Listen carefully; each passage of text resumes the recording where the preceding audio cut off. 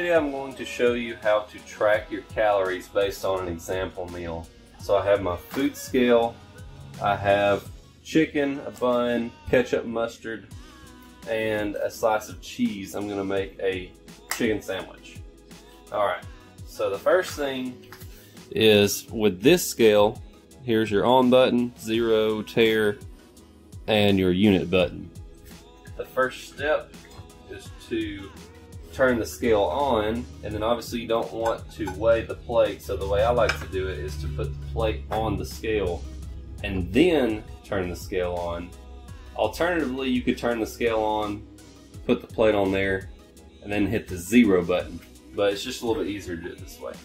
So I'm going to get about 4 ounces of chicken on this sandwich. It's 4 ounces on the dot.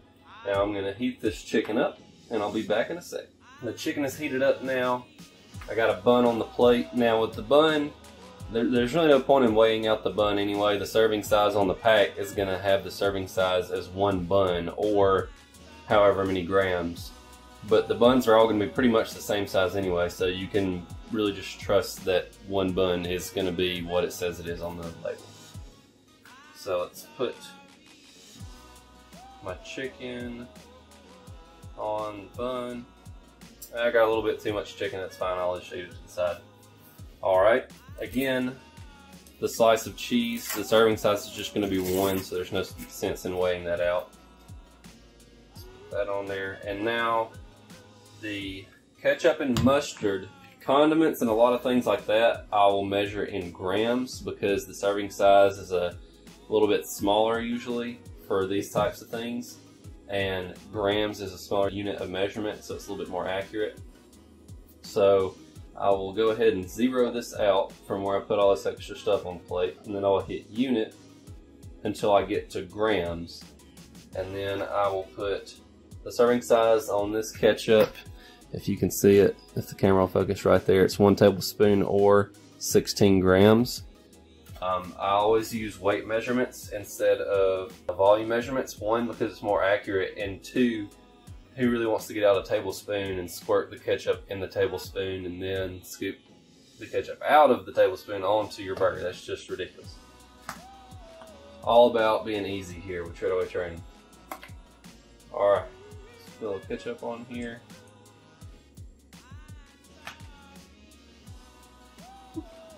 Alright, that is about 8 grams, so that's a half a serving of ketchup. And then with mustard, if you'll see right here, the serving size is 1 tablespoon or 5 grams, which is 0 calories. There are actually calories in mustard, it's just that there are so few calories that they can legally say it's 0 calories for the serving size. And for this, we're going to be putting about 5 grams anyway. So that's actually 3 grams of mustard right there. So we're not going to worry about tracking the calories for the mustard. Now, if it was something like honey mustard or something like that that had other ingredients in it, then that would be something that has a decent amount of calories and something that we would need to track. So here in a minute, I will show you how to log this in my FitnessPal, and we will want to track the chicken, the ketchup, the bun, and the cheese.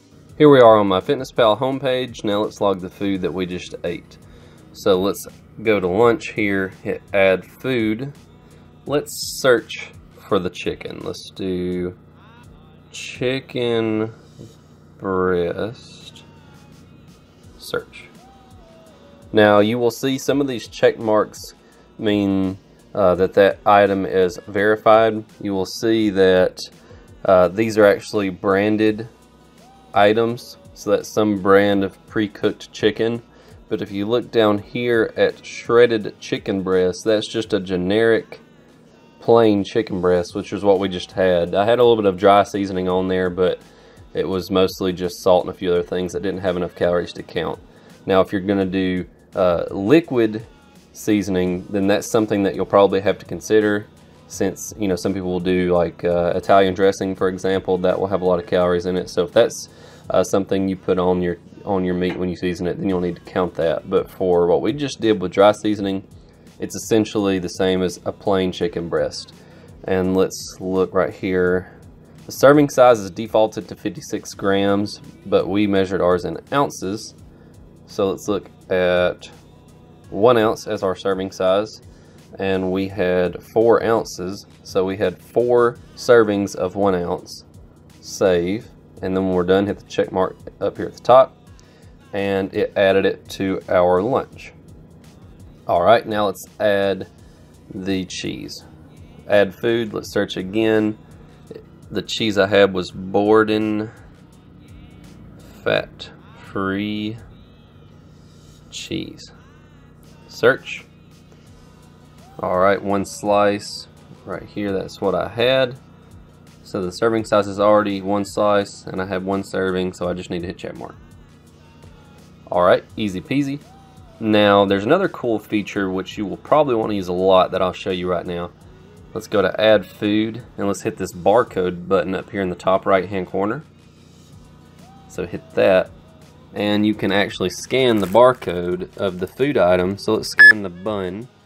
Boom, automatically pulled it up, so you don't have to go searching through a bunch of other foods. So if you do have the barcode, I would recommend doing it that way. It's really easy. So it already brings it up. Serving size 1 bun, number of servings 1. Just hit the little check mark. Boom, done, easy. All right, and let's also go ahead and do that for the ketchup. Let's hit add food, hit the barcode button, and then let's scan the barcode. Easy peasy. All right, and remember we only had half a serving of the ketchup, so let's change that 1 to 0.5, save. And you can look right here, this is actually why, right here you see this, how low those carbs are right there. That's why I use the reduced sugar ketchup, not for any particular other reason. I think it tastes about the same as the regular ketchup, and it has half the calories. So why not just save a few other calories to spend on something else that I would rather eat later. If you would rather have regular ketchup, that's perfectly fine. Just keep in mind that you will need to take that into account with your overall total calories. So let's hit the check mark here. And remember that we said we're not going to count the mustard because the mustard is so few calories. They can legally call it 0 calories if it's less than 5 calories. And we only had half a serving of mustard anyway, so at most we had maybe 1 calorie from that.